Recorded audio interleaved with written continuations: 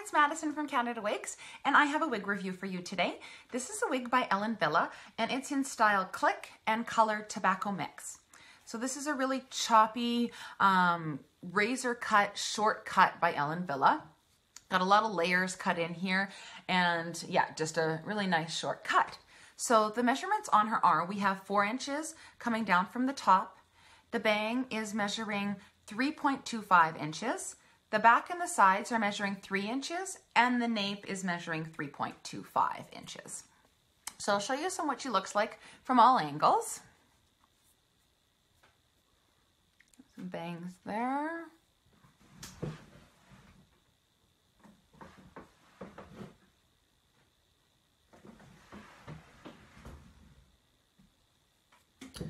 So I think that what's really popular about this kind of cut is that the back of this is really kind of flaring out. There's a few different styles that are similar to this click that it really just kind of flips out at the end, and it really is very nice because it's off your neck and it gives it some dimension in the back of the wig. It's not just laying right flat against your scalp. It gives just, yeah, a little bit of dimension if you can kind of see that it flips that way. And I'm not sure if that's a feature that it's just coming right out of the box or if this is going to kind of stay as you wash and wear this wig, but it looks great. It looks really fun and just really edgy, I'd say. So the cap construction on this wig is, it's just a very basic cap. It's open wefting in the back, no lace front or no monofilament top. It does have adjustable straps in here, and the cap is sitting, it's actually quite a nice cap. It's quite a comfortable cap. I'd say probably medium circumference heads fit perfectly here. So it does have a bit of permatease right at the crown here. And it's kind of, that's the way that shorter cuts are sitting here, because it does need a little bit of height. So I don't know if you can kind of see that permatease, but not overly amount, but it's in there. I'll show you the front here. So no lace front.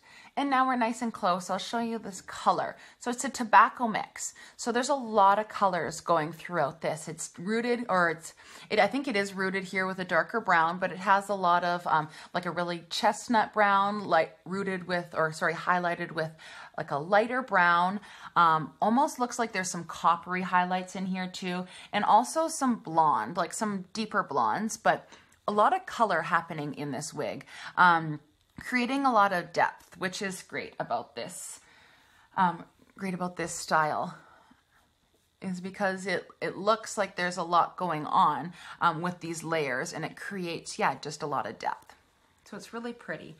Yeah, you can put it behind your ears. We can sweep these bangs over, kind of maybe even pull the cap forward if you want a little bit of a longer bang to kind of sweep across.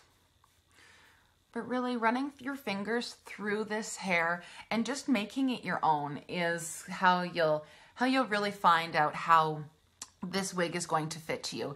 And you can just mess around with all these little pieces. And yeah, this color, actually, it's growing on me. It's pretty, pretty color there.